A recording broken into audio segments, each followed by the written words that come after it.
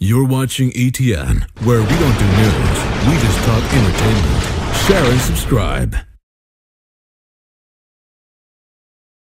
Hey guys, welcome to... I feel like I'm running for presidency. All right. Welcome to Entertainment Talk Nation. This is Rob. Washington. Yes, we made it. Rick, we made it. No, not quite yet. But actually, yeah, we are going to talk some Walking Dead. We're going to talk some spinoffs. So as you guys know, I was going to upload this video a couple of days ago when I first heard the news, but I want to stay on my schedule. Walking Dead Mondays, so these videos are for Mondays to fill that slot where my preview video would normally go for the season. So here we go. So the spinoff, we have characters. So we just heard a couple of weeks ago that the pilot had been ordered, so now we have the characters listed, and this is all subject to change. And I know you guys have all probably read it by now. Obviously, I would say 4 of the characters are like family members. There's two different families, and then there's another Andrea. How exciting is that? Maybe it'll be the Andrea we all wanted, but we didn't deserve at the time. So, yeah. All right. So anyway, but yeah, this is exciting because we know the show's coming next year. We know it's not going to take place in Atlanta. I know there was some viewers before who mentioned that. I did read it on the recent article, so that's good. So now we know it will not be taking place in Georgia. But Robert Kirkman did say that there's an opportunity. He sees an opportunity for these characters to kind of cross paths with some of the other characters in the current show. And who knows? That's still a possibility. Maybe it's not in Georgia, but maybe it's somewhere like, close. Maybe it's the next state over. And, remember, it's people like Dale driving a Winnebago, traveling cross country maybe, runs into these characters.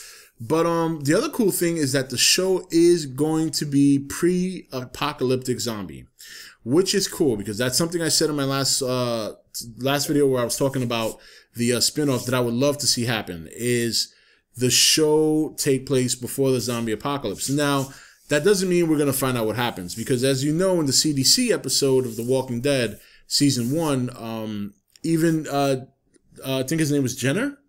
Even he said that they never really found out how it started.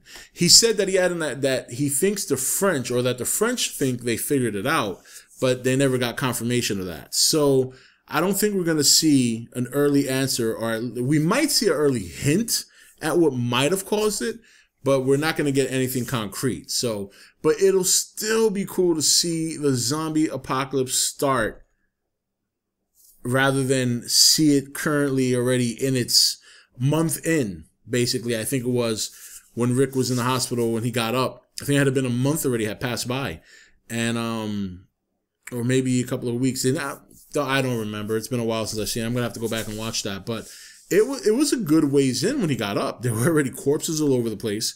The town was pretty much evacuated. There were zombies all over the place. He was lucky enough to run into Morgan and his son.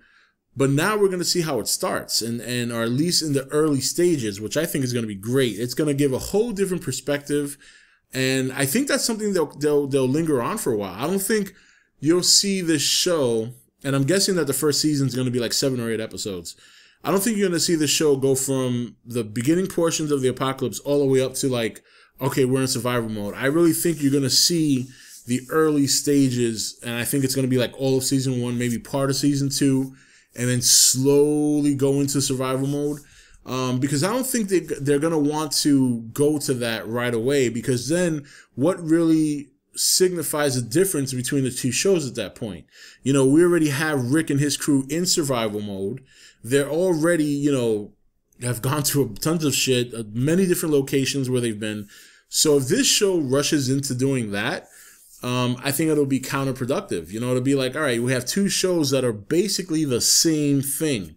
So I think this one, we're going to see a slow growth into survival mode. I don't think we're going to see it by season 2 or season 3. I'm guessing we'll see them first hit survival mode like season 4 or season 5. That's just a guess though.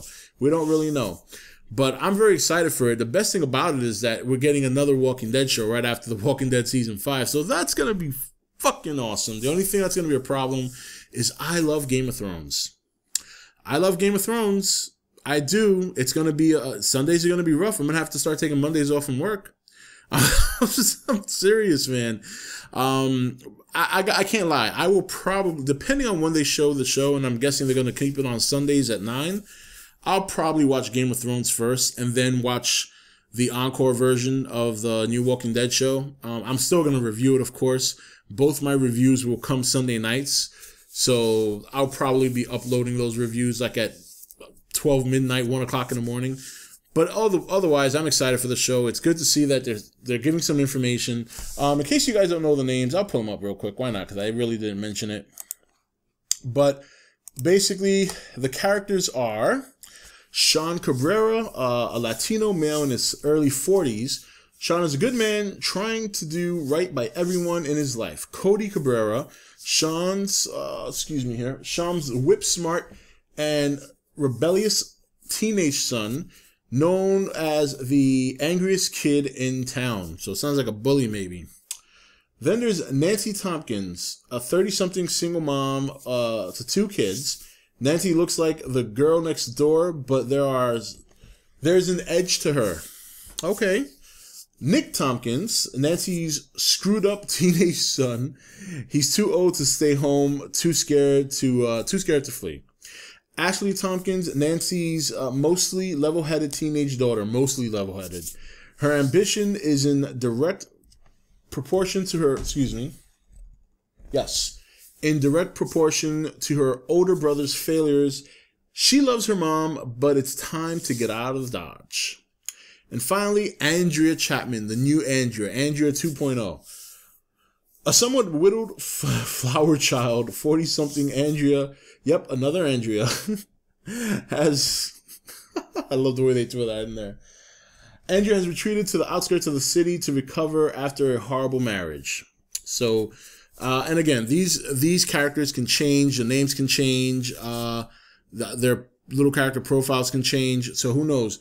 What I find interesting here is, I know a lot of people have been talking about wanting like the Walking Dead game series to kind of have its own show and its own life.